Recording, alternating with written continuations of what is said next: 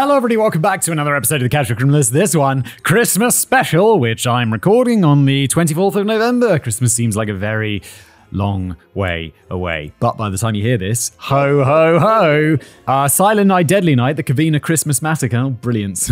Merry Christmas, everybody. It's time for murder or massacre. Thank you, Matt, for putting it together. Let's jump in. Now I have a machine gun. Ho, ho, ho.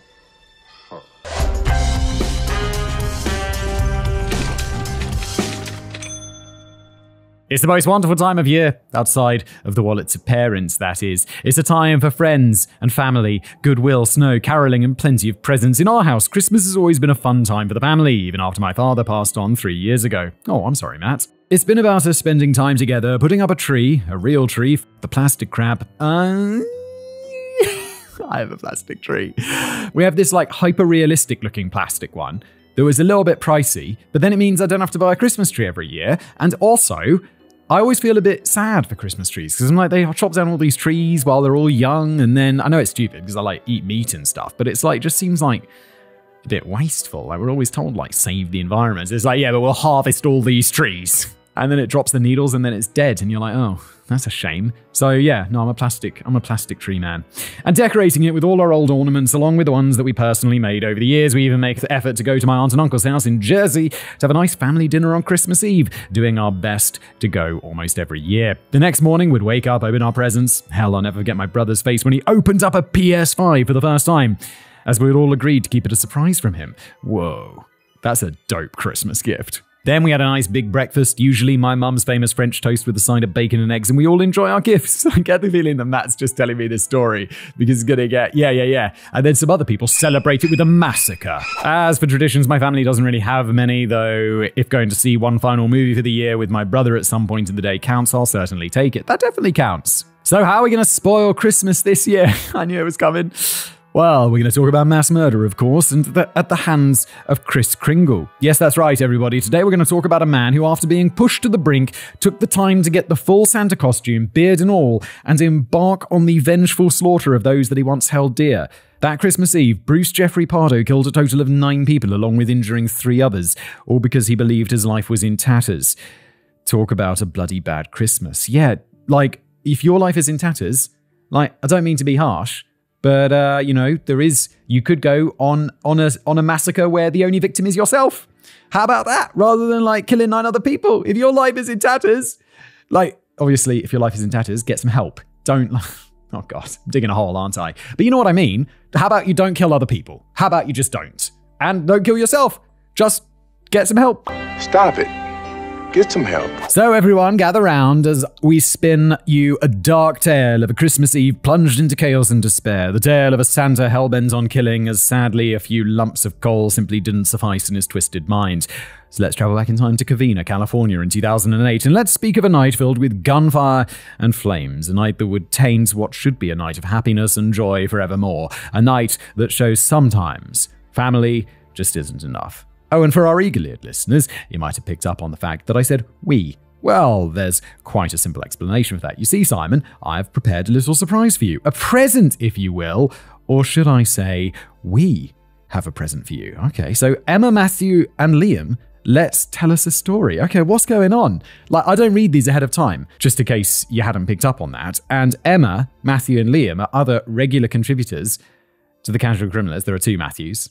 But, okay, what's going on? Here in the Southern Hemisphere, we celebrate a sunny, blazing hot Christmas filled with a sense of sun, lotion, chlorine, and braai flays. This must be Emma, who lives in South Africa, because that's the Southern Hemisphere and it's hot, and a braai is like a South African barbecue, if I'm not mistaken. The celebrations usually start around the 24th of December, and in my family at least, we eat a light dinner and hold a small service during which I read the story of Jesus' birth from the Bible as a reminder that he was God's gift to mankind, and then we hand gifts out to each other in turn. The rest of the night is then spent eating candy and admiring our gifts, and afterwards we go to bed. The next day we go to church in the morning and spend the day relaxing at home, stuffing ourselves on the Christmas feast. It's not exactly the white Christmas we usually see on TV, but some American traditions have influenced our own. We also have a Christmas Christmas tree, a Christmas pudding, and a Santa. When I was 7, we had the whole family over for Christmas, and I remember that all the cousins had to go outside after dinner and call him over. Then a bearded Santa came waltzing down the darkened driveway in his red Santa suit, a bag slung over his shoulder, and we all gathered around him in the living room. Must be like wearing that Southern Hemisphere Christmas. Like, it's bloody hot in this Santa suit. We weren't idiots, and we knew that Santa wasn't real, so we studied him in earnest as he handed out presents. The trick always figuring out which one of our aunts and uncles had disappeared shortly after dinner and then deciding if they fit the description of our Santa for the night. After Santa left, we all sat and played with our new toys, compared our findings, and said, I knew it was Auntie Helen. That's weird. I've got an Auntie Helen as well. The Santa in today's story, however, started out as a Klaus. Jeffrey Pardo was born in 1964 and grew up in the San Fernando Valley in Los Angeles. His father was an engineer, and Bruce showed an interest in technology at a young age, with the LA Times reporting that he had a knack for mathematics. He was also charming and generous, was quick to make friends, and loved being the center of attention. He finished high school, attended the California State University's Northridge campus, where he studied computer science, and then landed a job as a software engineer at Jet Propulsion Laboratory. Wait, so he kind of went to become a rocket scientist. Holy shit. Okay. According to his co-workers, though, Bruce wasn't very diligent or reliable employee. He was impulsive. He had a habit of bending the rules to suit himself. He would go on holiday on a whim, and he didn't take life very seriously. According to Tina Westman, his ex-girlfriend, he was like a big kid, goofy and lovable. He was very, very intelligent, but common sense lacking. Some very, very intelligent people are common sense lacking, aren't they? They're just like so bright that they're like, oh no, I didn't think of that. I was thinking about big brain stuff. I was thinking about the motion of frictionless objects through a vacuum instead of like manners, this kind of thing. I've got a friend of mine who's very smart, and he comes off as quite abrasive because he's just like, he's just smart. It's just like, yeah, he doesn't really think about other stuff. And Rachel Maxheimer, another friend of his, would say that Bruce was quirky and different, but a super nice guy. In 1988, the 24-year-old Bruce got engaged to Delia, a co-worker of his. He wasn't earning much at the time, and he was still living with his parents, and according to Delia, she ended up using her savings to pay for their wedding. They invited 250 guests, planned to hold the reception at a country club, and booked a honeymoon to Tahiti. Oh my god, did they say they didn't have much... He might not have had much money or earnings, but she had a lot of savings. That is a massive wedding. 250 guests at a honeymoon to Tahiti. I don't even know where Tahiti is, but I know it's far away. Or maybe it's in the Caribbean, so it's not that far for an American. It feels far away for me. Is that where they get those torches? No, those are tiki torches, not Tahiti torches. Get on with it, Simon. But in the week leading up to the wedding, Bruce got cold feet. On the morning of the wedding, he withdrew the last $3,000 from their shared account and disappeared. Delia didn't hear from him until a few weeks later, and when she did see him again, he was tanned and he was looking good. Like, wow. Turns out he went to Palm Springs and blew all the money.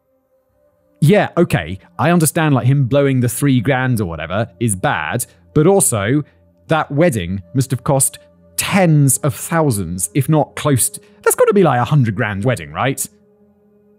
That's a lot more that you've wasted. Those deposits and it's expensive. Understandably, the couple didn't get back together after Bruce had broken her heart and her bank account, but it didn't take Bruce long to get back into the swing of things. Bruce was a bit of a ladies' man, and he was always dating someone new.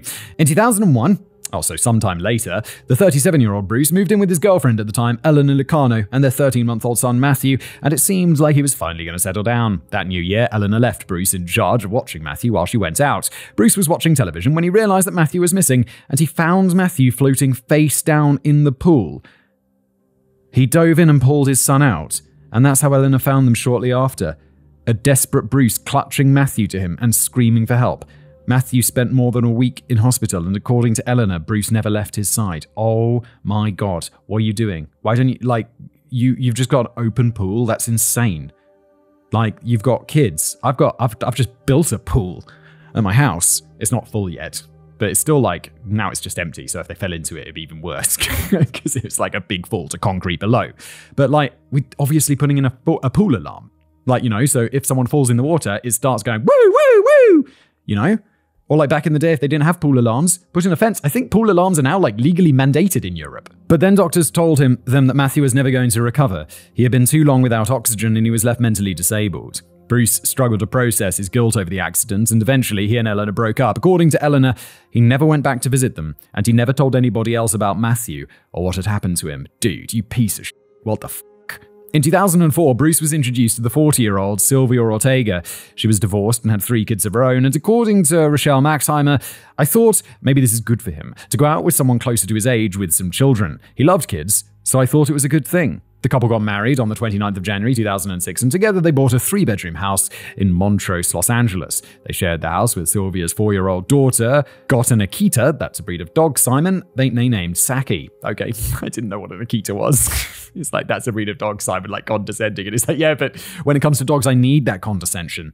And became regulars at the Holy Redeemer Catholic Church, where Bruce became an usher. Bruce appeared to have calmed down a lot. He was still outgoing and generous, but he didn't seem as impulsive as he'd been back when he was 24. According to Jan DiTana, he was very outgoing, he was very friendly, he always greeted you with a smile, he was a pretty big guy and had a firm handshake. Together, the Pardos projected the image of a happy family, but Bruce was keeping secrets, and they would eventually turn this Claus into a Krampus. All I want for Christmas is a divorce.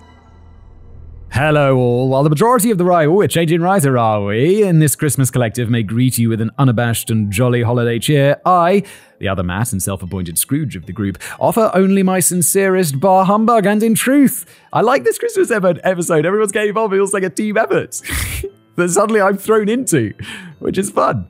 And in truth, that is the only appropriate way to introduce this section, because Bruce's life will now be taking a sharp and irreversible downturn. As we touched on, his kid drowned in a pool, or like so much so that he was in a coma and became mentally disabled. And I know it gets worse, but it's a downturn from something fairly bad happening already. And by fairly bad, I mean terrible. As we touched on in the previous section, throughout the first year of Bruce and Sylvia's marriage, the couple seemed relatively happy. Bruce was well liked by Sylvia's family, and he was always made to feel welcome within their home. Likewise, Bruce's family, particularly his mother, had grown to like Sylvia as well, and the two of them would chat often. However, as the pair settled into married life, it quickly became clear that each of them held fundamentally different ideas about what it meant to be married. First, finances were a primary and recurring point of contention. Although marriage typically means combining one's assets and shouldering one another's financial burdens, Bruce was not comfortable with this, and he refused Sylvia's request to open a joint bank account together. He preferred that they keep their finances separate, which Sylvia did not think was fair because her salary was less than 1/3 of Bruce's. Additionally, Bruce also expected her to pay for anything and everything related to raising their 3 children because he didn't believe that he should be responsible in any way. What the f***? I don't understand. What's wrong with you, Bruce? What's wrong with your brain? Honestly, you would think that ironing out important details like these would have been a top priority before walking down the aisle, but apparently Bruce and Sylvia didn't think so. It does amaze me, what people get into without really thinking things through. My brain is very logically wired. My wife is also very logically wired, and we obviously had these conversations when we got married. It's we'll just see how it goes. Hey, it's no, you think these things through thoroughly. Me and my wife are thorough thinkers. Both were either too blinded by love or assumed that the other would give in to their wishes, which was a mistake because neither was willing to budge. Soon, this fundamental disagreement began pushing the union toward a breaking point. However, it didn't take long for another wrench to be thrown into their already dysfunctional marriage. In early 2008, Bruce's mother revealed the existence of Matthew, Bruce's disabled son, to Sylvia because she thought it was only fair that Sylvia knew about him. Surprisingly, this was yet another topic that Bruce had simply never brought up before. Sylvia then learned that Bruce didn't just want to avoid financially supporting her children, he was also avoiding paying for his own child. Oh, I'm sorry, Sylvia's children, they're not his children. Sorry. I totally missed that. I lost my place. Good job, fact boy. Bruce was not sending Eleanor any money to help raise Matthew. Yeah, as you already pointed out, is not cool. Dude, what the f***? Isn't he still, working at JPL? He's a big brain scientist engineer. And it might not be the best paid job in the world, as we said earlier, but I imagine it's quite well paid, especially after he's been there, or he's been doing this a long time. Time has passed. It's been, 10 years? He was, however, still claiming Matthew as a dependent on his own tax returns, which I believe is something that the federal government refers to as tax fraud. Uh-oh. Most people just call it a major dick move. Yeah, it's both of those things, isn't it? Not long after this revelation, Sylvia filed for a divorce on March the 24th, 2008, citing irreconcilable differences as the main reason for her decision. And this is when Bruce's life truly began to fall apart. Despite being married for less than a year and a half, Bruce was utterly shafted in the divorce. Oh no! Oh no! Bruce, you were? What a shame! Because you're such a stand-up guy. As the primary breadwinner, he was ordered to pay Sylvia $1,785 per month in alimony, while she was allowed to keep her wedding ring and walk away scot-free. Wait, why is that getting shafted? That doesn't sound so bad. It's like he's the primary breadwinner. She's got dependents, which... Oh, they're not his dependents, are they? Or she was dependent on him? I don't know how this works. That doesn't seem that bad, does it? Bruce was allowed to keep the family house, which was valued at over $500,000. However, because they had only paid about $100,000 of their mortgage, this was more of a liability than an asset. Well, not really, because he's got $100,000 in equity in it, and he's getting to keep that, and he just has to pay Sylvia $1,700 a month? Like, it sounds like he's actually doing quite well. Am I missing something? His monthly payment was $2,700, which he then had to cover all on his own. To add insult to financial injury, the court also awarded custody of the family's beloved dog, Saki, to Sylvia as well. Wait. This doesn't sound that bad. Wait, if I was in this position, and you're getting divorced, and they're like, yeah, you can keep the house. We're taking away the dog. Oh, no. Like, good. And you have to pay Sylvia $1,800 a month. And I'll be like, well, that's not too bad. And it's like, yeah, I'm paying for the mortgage, but like half of that's going to be going into equity, so it's not really that much. This doesn't sound like, it sounds quite fair to him. Am I missing something? In July of that year, Bruce's financial hardships were further exacerbated after he was laid off by his employer for submitting fraudulent time cards. Oh, Bruce just loves a bit of fraud, doesn't he? As it turns out, Bruce had retained a streak of his impulsive side, and after Sylvia had left him, had taken a month-long vacation to the East Coast without informing anyone at his company. Yet he had continued to bill for hours that he had not worked. Uh-oh! Unable to find a new job, Bruce then applied for unemployment benefits, but his application was denied. In a letter written to California's Office of Unemployment, he stated, "I was not given a severance package from my last employer at termination, and I'm not receiving any other income. I'm desperately seeking work and have since applied to many companies, resulting in several job interviews. I ask for support just until I gain employment." Wait, why are you writing a letter? Surely it's just a form that you fill out. This isn't a qualitative thing, is it? It's like just, okay, you either get it or you don't. There's a box to check and either you meet the criteria or you don't, surely. It's not like, yeah, we'll give it to this guy, but not that guy. And this guy needs it, but that guy doesn't. That's not how the government works, is it? If it is, that's really worrying. He also went on to explain how Sylvia was using his money via alimony to travel the United States, stay in luxury hotels, and eat at 5-star restaurants. What, not $1,800 a month? Please. Whether this is true or not is unknown, but it is clear through his words that Bruce was exceptionally embittered by the court's alimony ruling. It just sounds like Bruce feels he got shafted. It doesn't sound that bad.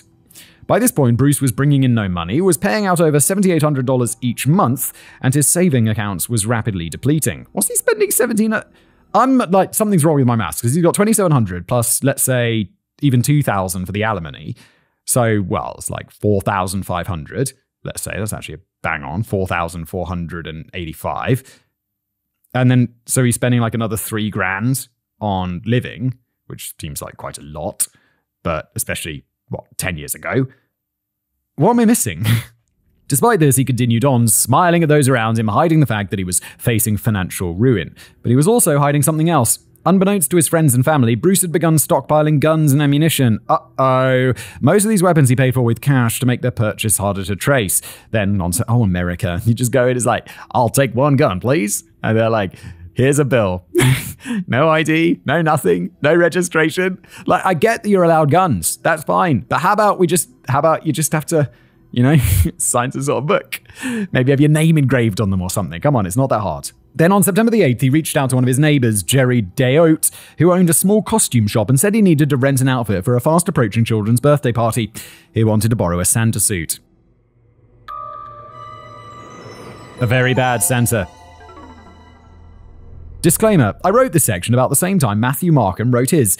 Matthew wrote the last section. Since then, it has been brought to my attention that Matthew and I have different readings on this case. Pop down into the comments and let us know who you think got it right. Ooh, spicy. Hello, it is me, Liam. Oh, hello, Liam. The basement's lawyer and guy who seems to have exclusively written for casual criminalists when talking either about horrific massacres or legal dramas. And it isn't a legal drama that we're talking about today, oh no. Now, at the beginning of everyone else's sections, they seem to have spoken about what Christmas means for them. As both a Brit and lawyer, though, I detest this demonstration of public emotion and passion, and instead, I'll do what I do best. I'll ruin Christmas for all of you. Somehow you and Matt M have done the same thing. What do I do on Christmas? I just normally I go out, like Czechs mostly celebrate Christmas on the 24th in the afternoon and the evening is when the gifts are exchanged and stuff. So normally we've got a little house in the countryside. So we go out there and we spend like the week there. And then we have like nice little Christmas, family Christmas. And then my wife's parents and her brother and sister-in-law normally come round. And I cook like a big Christmas dinner on the 25th. And we all sit around and eat and drink. And we have crackers, which are not a thing in Czech. But it's like a nice little British tradition we have. We buy them. The crackers. Americans, do you have crackers? They're like these things which they sit on the table and then they're like a little... How do you describe a cracker? It's like... It's cardboard wrapped into a tube and then you hold both ends of it with someone else. You hold one side, someone else holds the other and you pull on it and then whoever gets there's a prize in the tube and someone is left holding on to the prize. This is very hard to explain. Describe crackers. So instead of my thoughts on what truly is a bottom tier holiday, let's instead speak about something I saw on social media earlier today. You see, recently, Factboy made me his community manager. That's right. Yes, community manager, because we have an official Discord, which I'll link to below. There's like thousands of people in there now, which is dope. And we talk about things. The writers are in there. I do like live Q&As and live streams in there. It's fun. Join us. Meaning now I have to actually engage with you all on the social medias. As part of my new duties, I was looking into TikTok, an app that I shall never look into again for any purpose, beyond giving me a topic to rant about. I think TikTok's very compelling, but I'm nervous about TikTok. Like all those governments are like government people can't have TikTok on their phone, which makes me like think I shouldn't have TikTok on my phone because if they're worried about spying, I'm worried about spying, like Chinese spies. And I know it seems a bit paranoid, but I'm like, I don't want that on my phone. So if someone sends me TikTok, I always look at it on my computer in the browser. It was while scrolling through the so-called Law Talk that I came across an individual who was trying to raise everybody's festive spirits. The person was pointing out that each year since basically forever has been a host to the lowest divorce rates of any other time of year. The TikToker seemingly of the view that such was a symptom of how magical a time of year it is.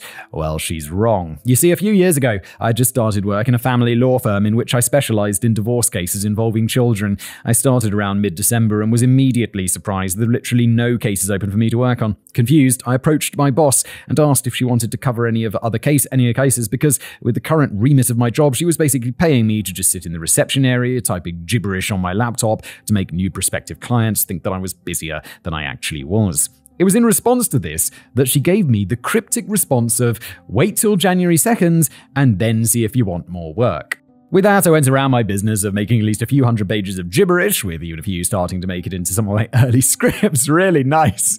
While I patiently waited for the mystical January 2nd. Now, I remember January 2nd very well, since I had made the mistake of forgetting to mute my phone while I slept, so I was awoken to the sound of a pregnant sheep self-immolating itself. What? I soon worked out that this sound was actually my phone trying to notify me of the 26 different emails that had come into my inbox between 7 a.m. and 7:05 a.m. Every single one of them a new divorce client. Yeah, I can believe this because people are like spending more time around their family in winter, their extended family, they drink, they get into fights. I totally can imagine this. With this, I rushed to my boss to ask her for the winning lottery numbers, still unsure of how she'd foreseen this one coming.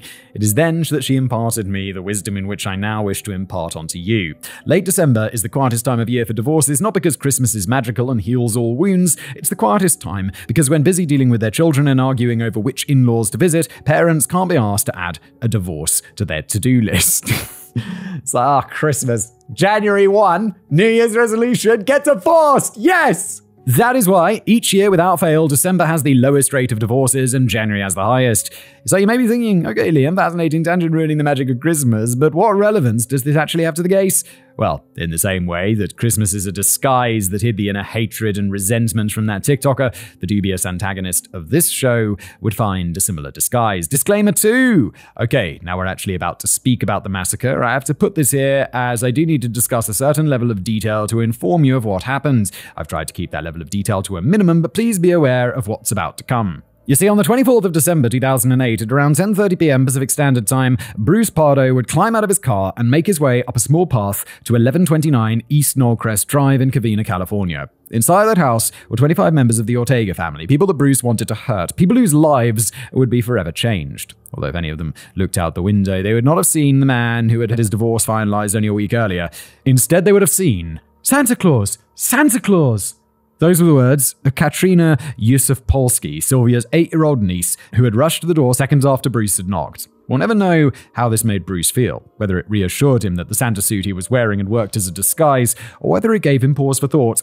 In front of him stood an innocent child, a child unaware of the hatred the suit hid, a child unaware of the 2 handguns hidden in a present box that Bruce was holding.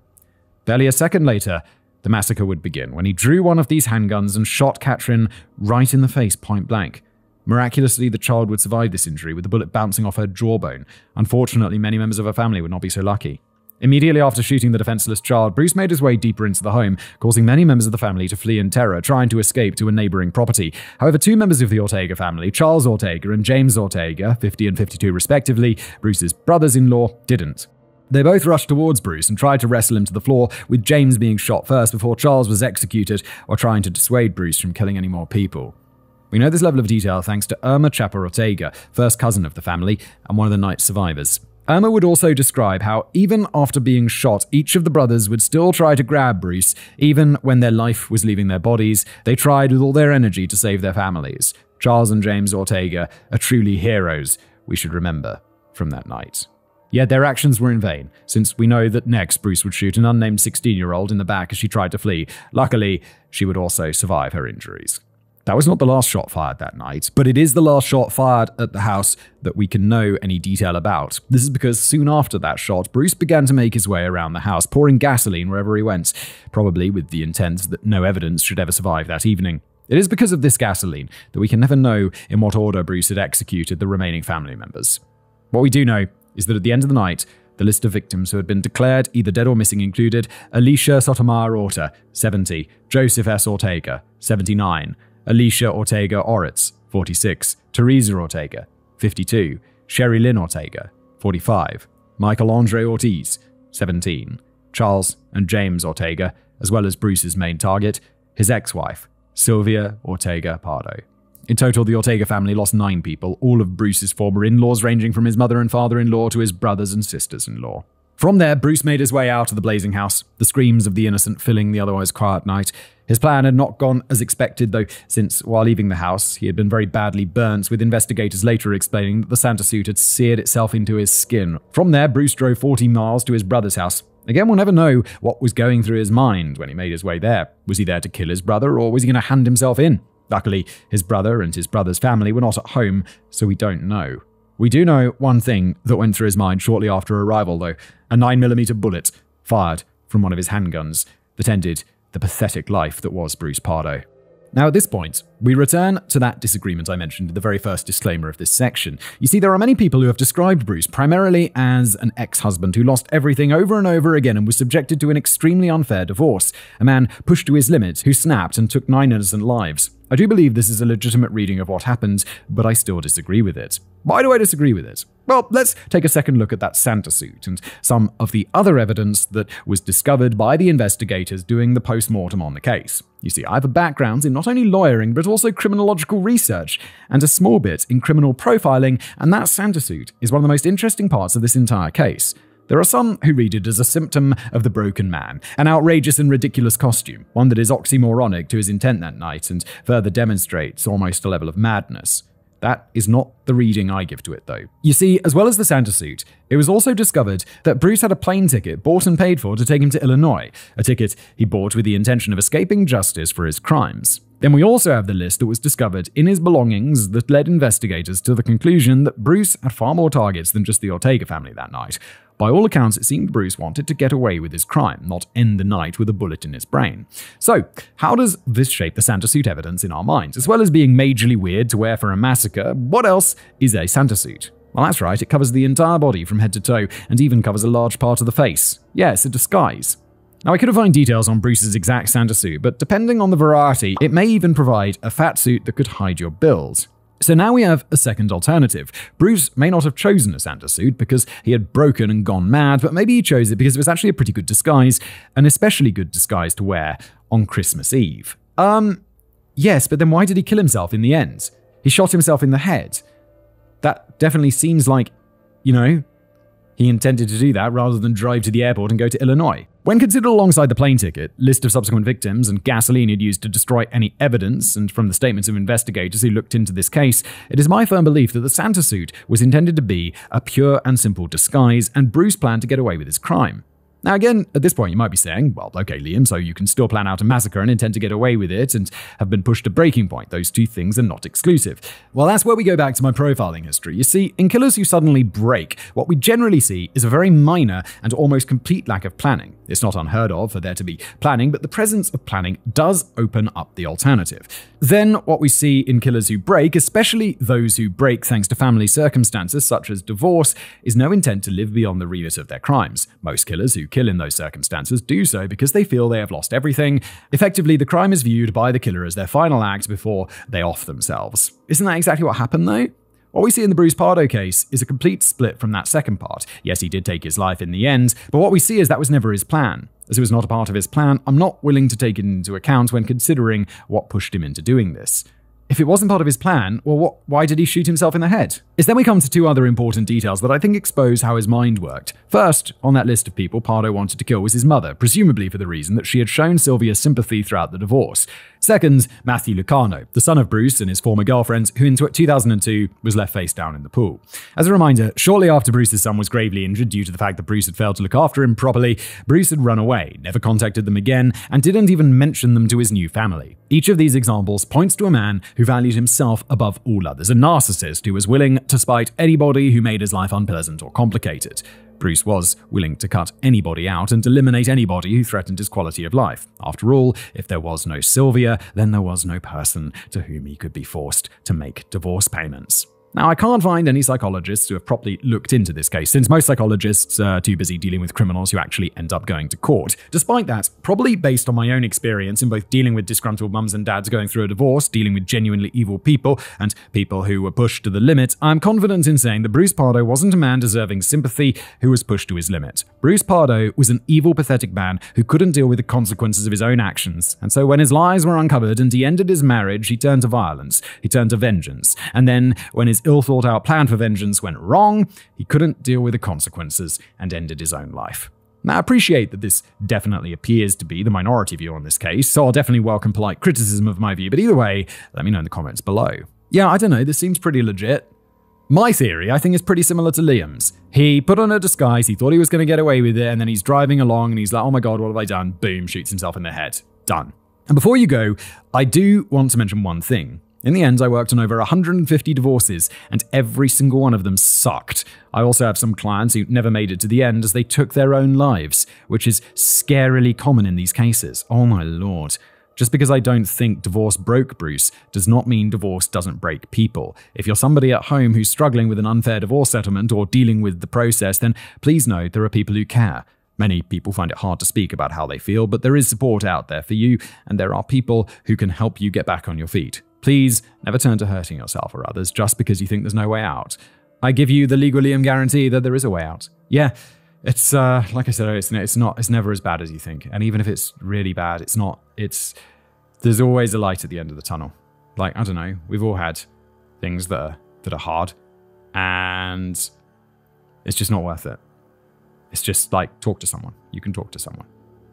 I've got a couple of friends going through pretty messy divorces, and it seems fucking miserable. But at some point, it'll be done, and they'll move on with their lives. So that's nice. Like, as rough as it is at the moment, if it's really bad, then it's only going to get better with time eventually. And that, as they say, is that. I truly hope you enjoyed the nice surprise that we set up for you and the viewers of this script. Yes, I did. Thank you so much. I want to thank Emma, Matthew, and Liam for their hard work for piecing this script together with me. It took a good bit of work and discussion, but I believe it turned out rather well, even if the subject matter is anything but merry. Bruce Pardo, as Liam so rightfully put it, was a sad, miserable, pathetic evil man, one who simply refused to take responsibility for anything, even at the end, when he gave himself the old goodbye and good riddance. I believe that Irma Chapper Ortega said it best several days after the travesty. He wanted to kill everyone, even his own mum. A monster. A monster. That man was a monster. He killed good, hard-working people who had many friends and loved the United States. So now, as the snow falls around us, and the darkness pulls back from us again. I once more wish to take a moment to remember the victims of this terrible rampage, a loving family who simply wanted to enjoy the holiday season, only to have it all ripped away from them by a vile coward in a red suit and a beard. Sylvia Ortega Pardo, Alicia Sotomayor Ortega, Joseph S. Ortega, Charles Ortega, Sherry Lynn Ortega, James Ortega, Teresa Ortega, Alicia Ortega Oritz, Michael Andre Oritz. May you rest in peace, and all the best wishes to those who survived, but were no doubt scarred by this atrocity.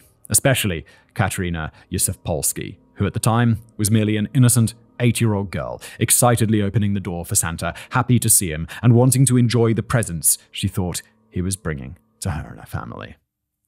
And with that, we'll try and end on a happier note. It's the holiday season, and it's meant to be a time of joy, not murderous, cowardly humbugs. So everyone bundle up nice and warm, go have a snowball fight with your friends, build a snowman, go sledding in the snow, listen to some carols, enjoy some eggnog by the fireplace, and decorate the Christmas tree. Put out the evil from your mind, remember those gone fondly, and cherish these times with those you love.